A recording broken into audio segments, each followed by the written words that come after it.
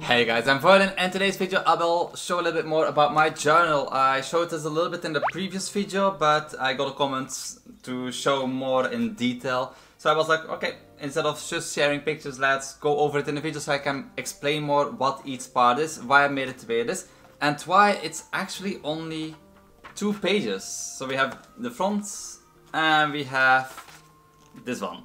So yeah, let's go to the desk and yeah. Take a look. So before I start showing this journal, let's first go over the tools that I use to actually maintain this journal. A ruler, very simple, not really special. It has a nice amount of information on the back, if it wants to focus, of like what a kilogram is in pounds and such. I have this pen, which you can actually erase with. This is kind of a eraser, so if I make a mistake, which I often do because I cannot write properly, I have kind of like dyslexia or however you want to call it.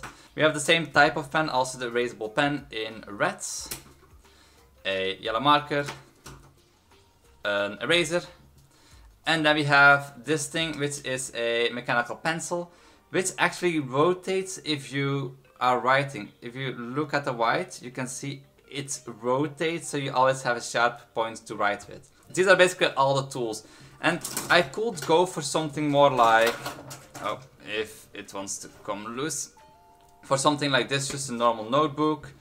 I use these for studying Japanese, but to maintain a journal, because of my kind of bad handwriting, I prefer to use something like this, in which I can easily take out all the pages, and that's also what I will do for the pages that I will need.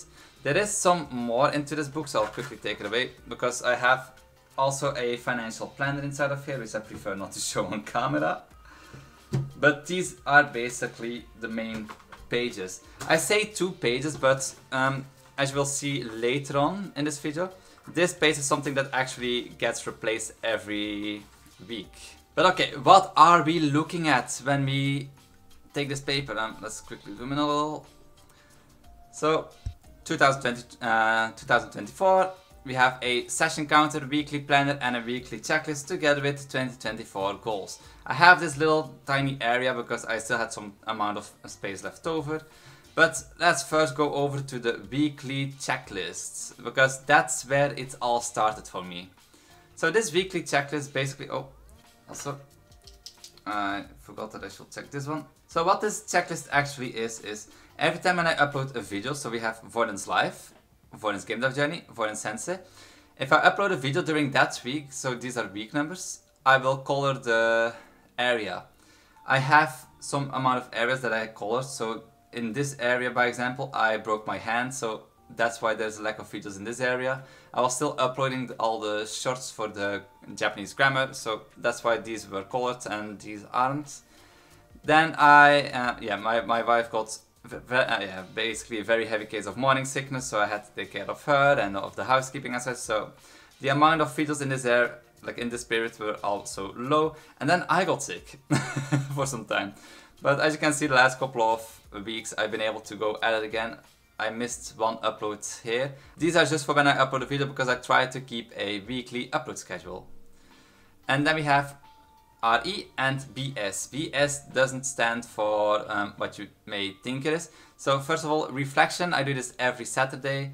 It's basically I take some time to actually like think about what I did correct in the week, what I did not correct.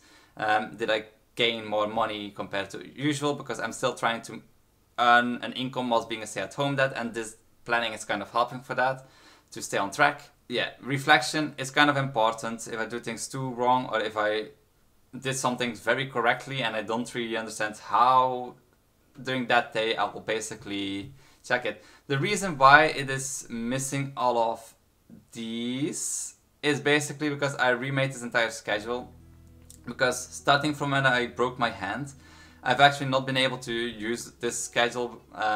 Yeah, it was kind of incomplete at the time, so I did not really use it. So I've only been using it for the past well, actually since the beginning of this month again. But this is what I used in January, and it always kept me on track, so I really wanted to make this again, and I'm glad that I was able to make this at the beginning of this month, because my life has gone busy again. Then we have BS, and that's basically brainstorming. For me, my weeks start on a Sunday. I start on Sunday. This is the, yeah. I use kind of Japanese and yeah. I start my week on a Sunday, and then I have a brainstorm session in which I think about what videos do I work on, what do I plan. It's kind of like a rough planning of the week, and that's also the time that I make this sheet. So let's first take a look at this before we continue. This is a very simple paper. There are no colors, I only use threads and basically my mechanical pencil for the entire thing. So I have my planning. So week 27, I have the days of the week. I have a 5-task thing that I want to do, and I actually need to cross these ones out. I finished these a couple days ago. And then I have my reflection. So remember when I said that I do a reflection rounds here? Oh, whoops. Over here. I basically write this in this. So at the end of a month, I will have a couple of these papers, and it's kind of helpful to easily be able to look back and reflect on what you did the past weeks, which kind of like habits of these should you do every single week to get better results. I use kind of like a common thing for tasks. First of all, every day I only plan 3 tasks, 3 main tasks, things that really need to be finished that day. So by example, at the beginning of this week, it was the end of the last month. So I had to write a report, because then it's a video editor that I'm making and a lot of people are interested in it. So I write monthly reports so people can stay up to date. Then I have edit VGG, which basically stands for Voilin's Game Dev Journey, edit Voilin's life. So videos that I had to edit for that day as well. On Monday I usually write my coffee articles. By the way, if you want to support me financially, go to my coffee page please. And well, link in the description. All help is appreciated. Thank you for all the support that I've been having so far. Thank you very much. And I had to add subtitles for a lot of videos, because recently I started adding all subtitles to my videos again. This took a long time. So yeah, you can basically go over this entire planning, but when you see an X like this, the task is finished. If you see a arrow, it's because I had to move the task because I was not able to finish. But yeah, if I was not able to do something, I will move it to the next day. Or if I really cannot do it because something is completely blocking it, I just cross it out completely. So this is basically how I make my schedule. Every morning I sit down, or in the evening, and I start writing like, what tasks do I really need to do tomorrow? And then I have my weekly tasks for yeah, I give myself maximum 5, so every day maximum 3, and for the entire week I give myself 5 tasks, which can take a little bit longer. By example, finishing my website, monetizing the site with AdSense, and monetizing this Voylin Sensei YouTube channel, which recently got monetized. Yay! I'm earning about 50 yen a day. And then my reflection part. So let's go over to the main schedule again. So here we have a session count, and the session count is mainly because I don't always study every single day, and also a day counter will take way too much space on a piece of paper.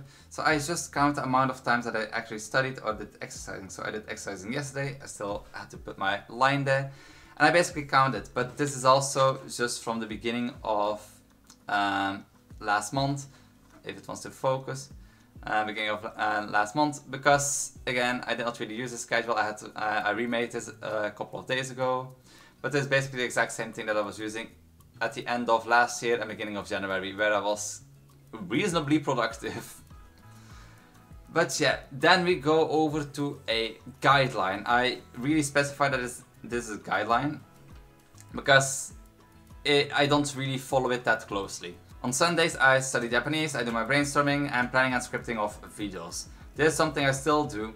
Then we have Mondays, I do programming, like I try to focus some time on programming, for instance filming and editing, writing coffee articles. So writing coffee article I still do, programming I mainly try to do, and filming for Voylin Sensei I mainly do it whenever I feel like it nowadays. I'm not that strict with the whole schedule anymore. And then again, study Japanese, film edit for Voilin's Game Dev Journey, programming, VS upload, study Japanese again for an hour, film and edit, programming, Voilin's Game Dev Journey upload. So the upload days I try to maintain. The only problem is I'm trying to edit more videos and get more than 1 video out a week to speed things up a little bit. So yeah, this is not 100% correct, especially like the filming and editing. I basically don't do them on those specific days anymore. But it's still nice to have a guideline if I really feel like, oh, what do I do today? I can look at the schedule. So making this planning goes a little bit easier. But yeah, study Japanese, Voylin's live upload, and then again, reflection time on Saturday. And then I just have a small part of my goals. So my goals for this year is basically earn GMI yen a month, which is basically half the amount of a full-time salary. So kind of like a part-time salary. GLPT and 2 practice tests. I really want to pass GLPT and 2 practice tests because I'm not going to pay for the test anymore. They won't see my money anymore. Goes then basically finish my video editor that I'm making. And I would like to have all my YouTube channels reach 5,000 subscribers. And possibly buy a house. This is difficult one. We have been looking, but houses in this area in Osaka are a little bit too expensive, and moving to another place when there's a baby coming, not really an option, especially because of my wife's work. It will be too difficult to go there, so yeah. Now, if you took a good close look at my schedule, you would have seen that filming this video was not a plan of my schedule today. And that's basically, my kid is sleeping right now, so I have extra time. I have 3 tasks in my book, but if I really feel like doing something else extra, I will do it. I don't follow this planning that seriously. I just try to finish my 3 tasks that I set out for myself every single day, and that's it. One of the tasks for today was still editing videos. That's something I will do now. I still have enough energy, it's only 1 o'clock, and my kid normally should wake up in a little bit, but that's not too big of a problem because we already had lunch and such, so... Basically what I'm trying to say with this video, like the main goal of this video is also just, if you want to have some kind of a planning, don't use software like Notion or something, use paper. You will always see this, it's easy to adjust things, you don't need to start up your PC or go on your phone where you have the chance of being distracted by videos or messages or anything else. Ooh, I have a new message, no. So yeah, basically, having things on paper, it's saving me a lot of time. It's making me actually finish my tasks without getting distracted whilst trying to use the tool that I use to stay more productive. But yeah, this is my schedule. This is how I do everything. Mainly my mornings are taking care of my kids and doing grocery shopping and such and preparing meals, and oftentimes I will also kind of prepare the meal for dinner. So I have less time during dinner, so my afternoon can be fully dedicated to finishing my tasks. I cannot say enough how much this kind of a schedule has helped me in the beginning when I tried to do YouTube more seriously, and how much it has been helping me again in the last month. I hope I don't get sick again or that my wife gets sick again. When my next kid arrives in a couple of months, I don't know if I'll be able to stick that closely to the schedule.